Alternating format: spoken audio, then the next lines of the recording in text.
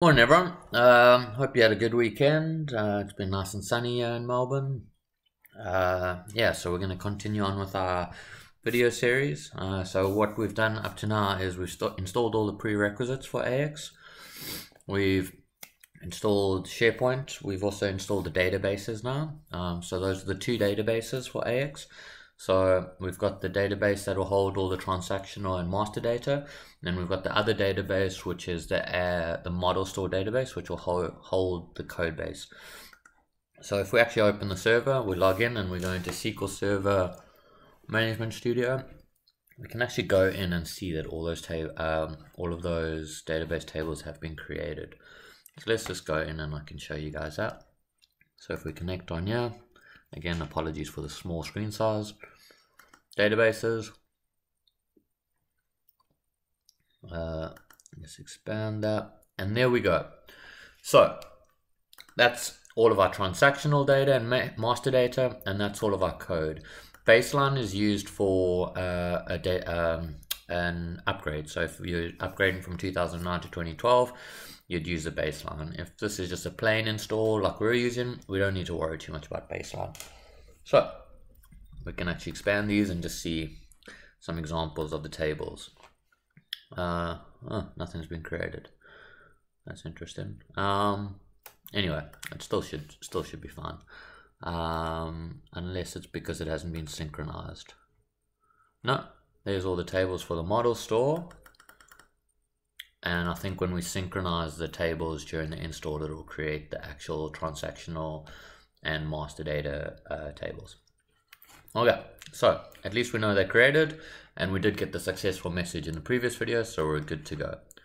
So what we can do now is we can open our extracted AX 2012 installation media, and we can proceed to install the AOS as well as the client. So the AOS is the server. So what it is it's a Windows service. I think it's based on WCF, Windows Communication Framework. I believe that's correct. And what it does is that AOS takes calls from the client and then communicates with the database, does the business logic, all of the kind of intermediary steps. So if we go install Microsoft Dynamics AX components, we'll open up this. We'll just go next. We're going to accept all the licensing terms. Okay, and there is hotfixes. So let's just install that.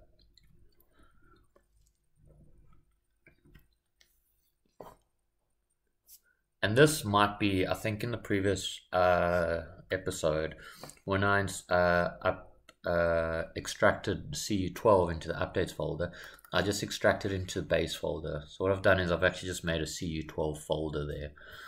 I don't know if it's 100% necessary, but I prefer not to take a chance. So in the previous ways that it's worked, I've always just had subfolders with the cumulative updates. So good idea to do that. That way, if you get CU13 comes out, there's not a mass confusion. So good step to take. So I'm going to add or modify components. And I'm going to choose application object server and the client. Cool, so that's all we need for now. Look, I mean, obviously there's a whole bunch of other stuff here that we can install, and we'll get through to actually all of those during the course of this tutorial series. But just to get AX up and running, we want to go through a kind of very sequential logical steps, and that's why we're just doing the AOS and the client for now. It's going to do a whole bunch of prereqs, and it's going to there's a few things I'm missing here, right? So for these ones here with the configure tick marks, these are always the easy ones to fix. You just tick them and then you click configure. And Microsoft will then, well, the installer will then go onto the web. It'll download them and install them, and yeah, and then that'll clear those prereqs.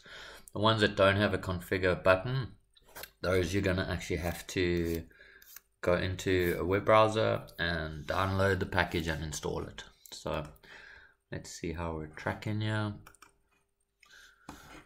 Sorry, the system's a bit slow this morning, not sure why.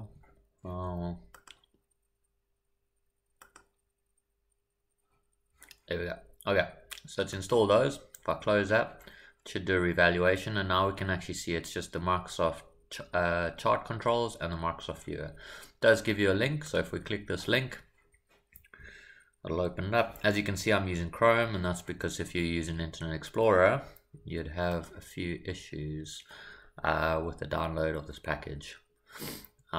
Just because Internet Explorer it locks down all the security, so downloading things, as we went through in the previous video. So we're just going to download MS Chart. Cool.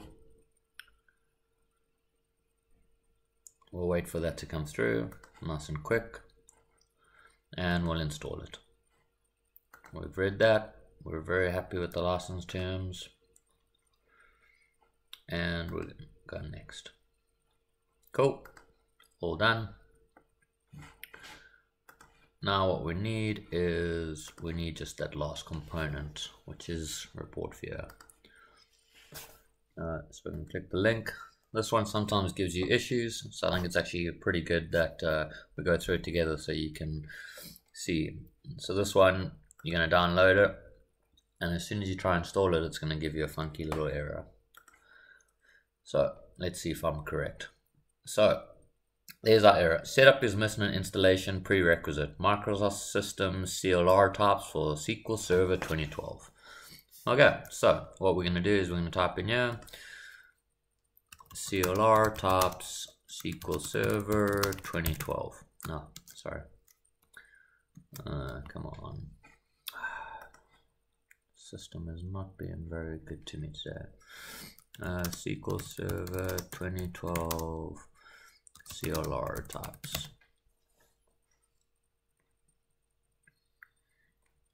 Now it's going to be feature pack. So that is correct. Cool.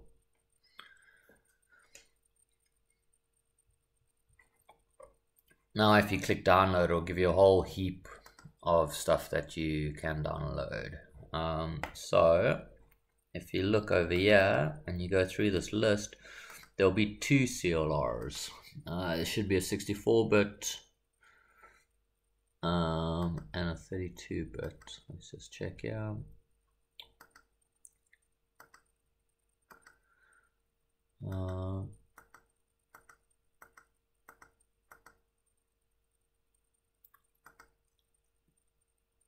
There's the 64 SQL CLR, SQL Sys CLR types, and it's 64. So I'm going to try that one. I know I've ran into problems sometimes where you've had mismatches between 64 and 32-bit, but I believe 64-bit should be grand. Well, let's test it, right? If it fails, then we know I'm wrong. So I'm going to download that.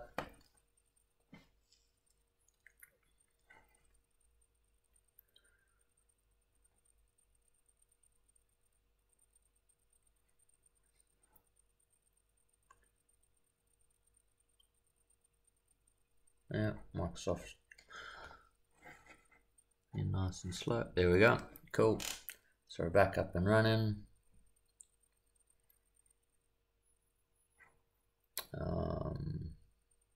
Okay. I'm not sure why. So, like I said in that previous mess. Yeah. Okay. So we're up. So let's install this.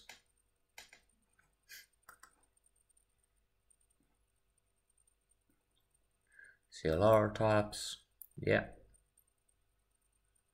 and we're going to accept the license terms, yeah, and we're going to install. There we go. Okay, so now theoretically that report viewer, Microsoft Report Viewer 2012, should work. So we downloaded it to, yeah, we're just going to finish that failed installation and then reopen the original file we downloaded. So let's go to downloads and double click report viewer. Okay. And there we go. So it works now.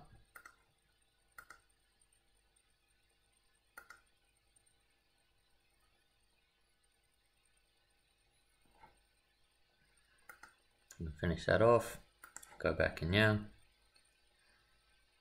So now we're going to just go back to the AOS and client installation, and we're just going to revalidate.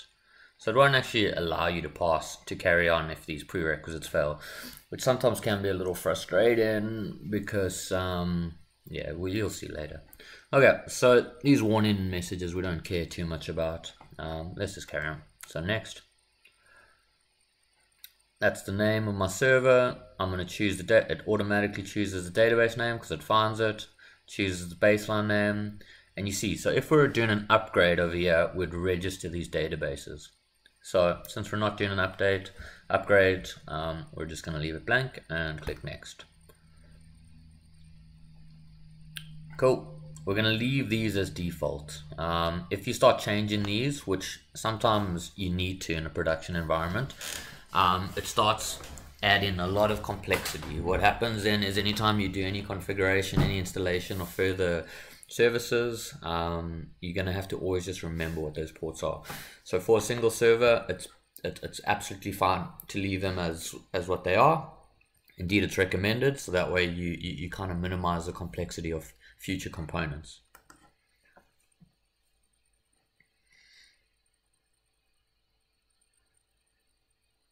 Okay.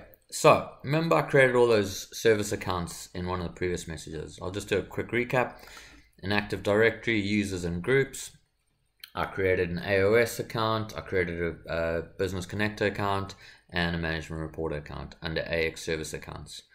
So, these are now going to start being utilized. So, I'm going to choose my domain, which is Kudu, and I'm going to choose the AOS account. I've set up that password as an administrative password, so all of those service accounts has the same password. So I'm going to enter that there. I'm going to go next.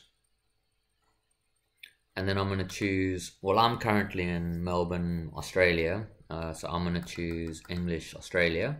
And what this means is if you choose the country from where you're installing it from, there will be localized language files. So what that means is if something is referred to by a particular term in your country, AX will use that term. So for example, in Australia versus United States, certain financial terms are different.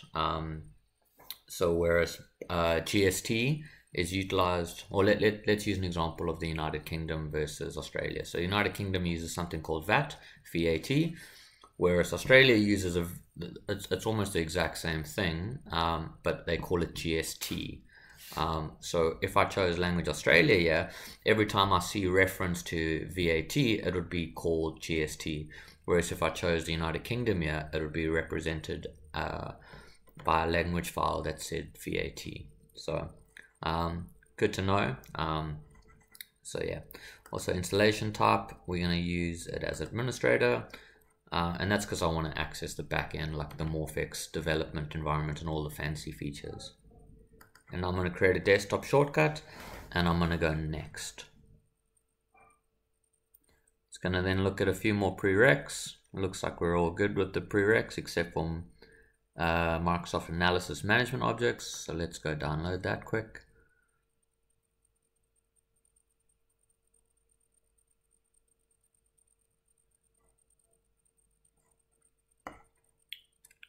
Okay.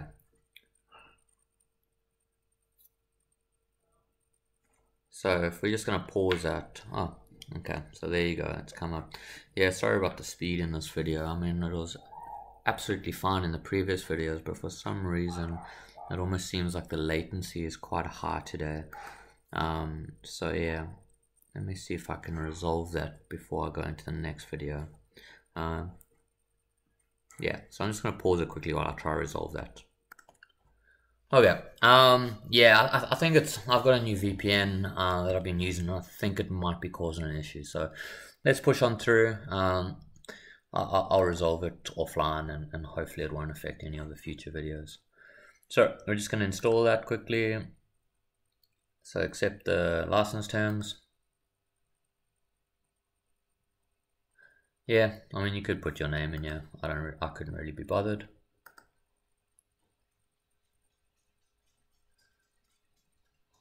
And there we go. Cool. So that's all installed now.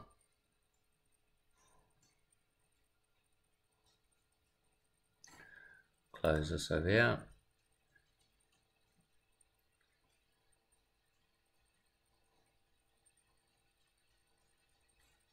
Wait for it to very slowly close.